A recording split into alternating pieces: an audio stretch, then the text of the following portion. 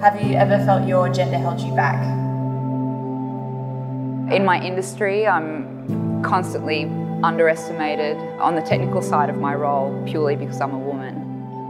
And my career was different after I had children. You need to keep fighting to be included because some people unfortunately become very dismissive.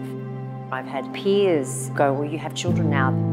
I'm still myself, I'm still doing what I do. At times I've definitely felt that I'm not enough, talented enough, pretty enough, skinny enough, curvy enough, or that I'm not ballsy enough.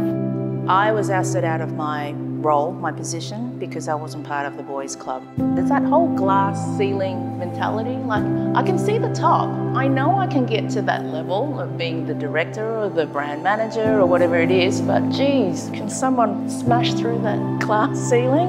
I feel like I was ambushed.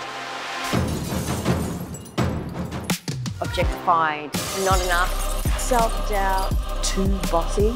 Invisible, voiceless. Not tough enough. What if we smash through? What if we smash through? What if we smashed through?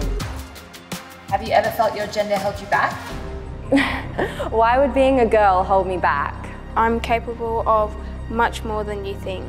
If men can do it, we can do it. There's nothing holding us back.